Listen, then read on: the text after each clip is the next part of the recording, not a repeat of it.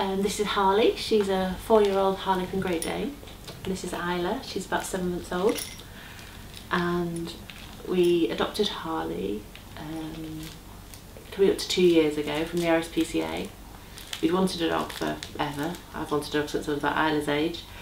And then when we saw Harley on their website, we just knew she was the one. She had to be ours. And we were very lucky and they agreed. And she came charging into our house and turned our whole lives upside down. And it was wonderful, and we never regretted it. I couldn't have imagined the mess and the chaos from a big dog in a small house, but it's just wonderful. She makes every day better. At the same time, we were trying for a baby, which wasn't plain sailing, but finally managed to get pregnant with Isla. And obviously had some concerns. Small house, big dog, very heavy feet, very little baby, fragile baby.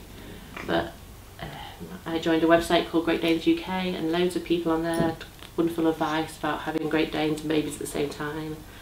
And when we brought Isla home from the hospital, yes, we brought you home from the hospital, and Harley met you and gave you a little kiss, and she was just so gentle. Some people had warned me that some dogs are possessive or jealous of babies.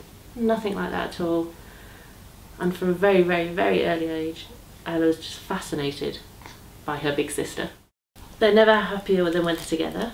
Harley, it's very important for Harley that her pack stays together, and Isla just thinks her big sister's the best thing in the world, the most all-interactive toy.